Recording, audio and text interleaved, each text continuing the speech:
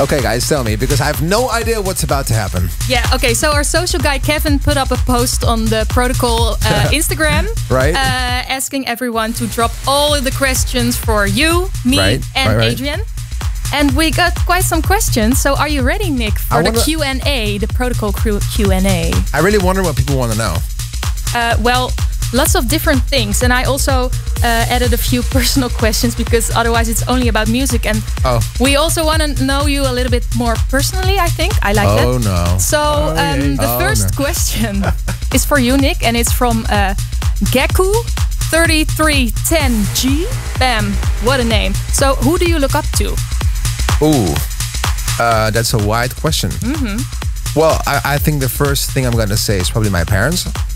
Because I think it's really hard to raise kids. And I believe I'm in a very lucky position where I feel my parents did a great job with raising their kids. Mm-hmm. I see a lot of like kids going around now and I'm like, oh my God, and I've been so lucky with the way they raised me.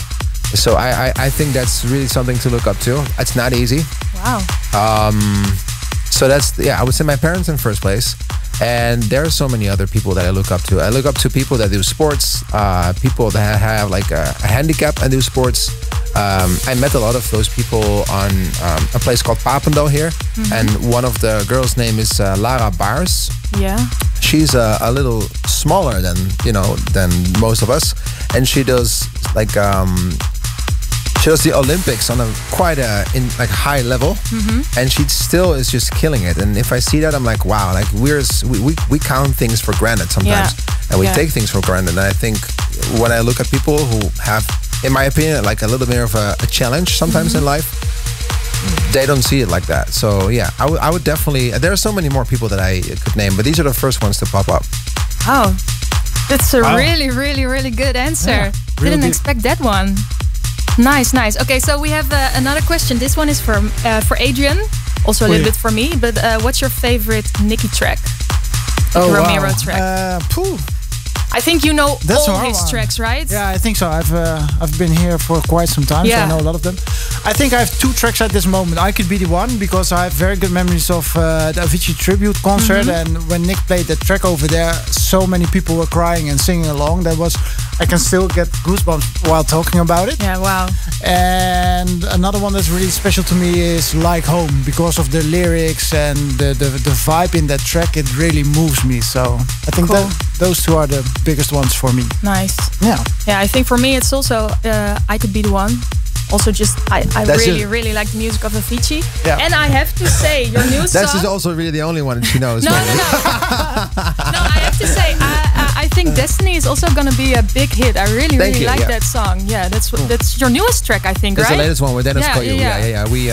We worked on that one for a while, and actually it took some time to get it right, because most of the times when you write songs, you get to a point where you're like, okay, either I need to work on the drop or I need to work on the song. And with this song, we felt that the drop was already there, but the vocals, the song was like the drop was that good, the chords were that good, mm-hmm. that we felt that the lyrics were not matching the chords.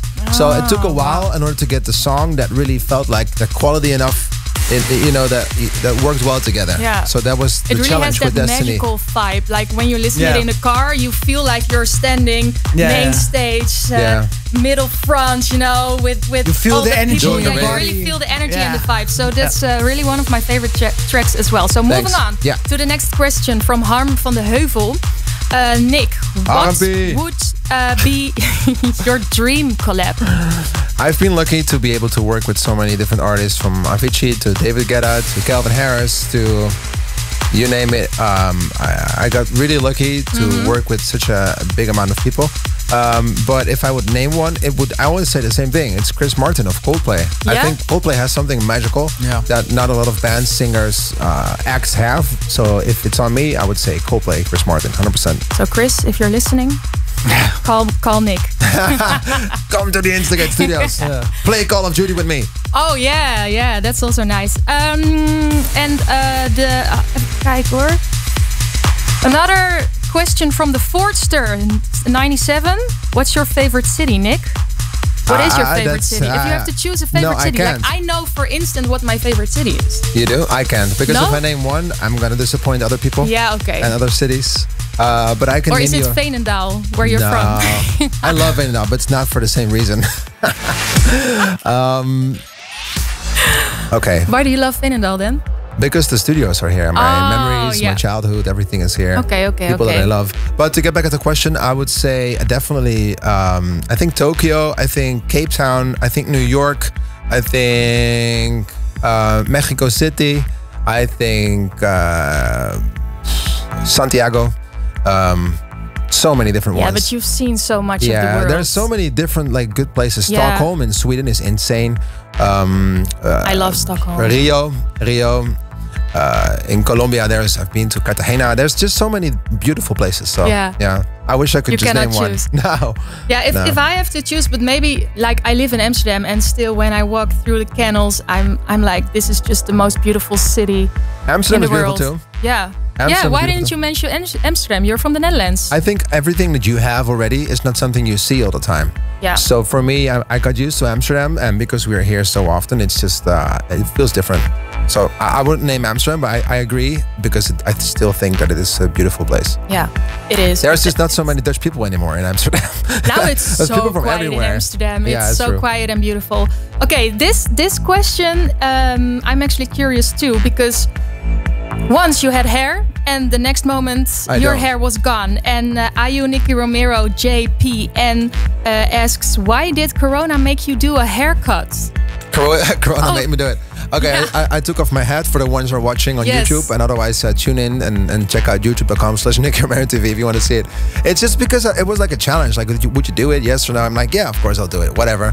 And actually, I never really knew about how I would look without hair. You were never and I found hairless. out that I had like some sort of carves in my head. Yes. That makes my head look like I have some tiger striping. But it's really part of my head. I have a feeling that my mom dropped me when I was young. It didn't really, but it is what it is. And I let it grow back for sure. But I thought it was nice with Corona. This is the time to do it, in my opinion. So yeah, and actually everyone here in the Protocol Studio shaved his head. Yeah, Adrian, Niels, not me, Kevin.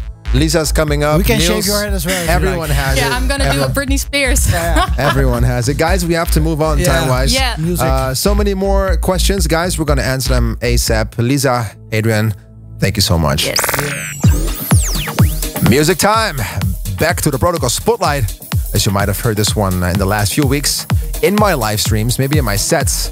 I'm talking about the brand new Corey James and Spider, Don't Stop Here. Protocol Spotlight.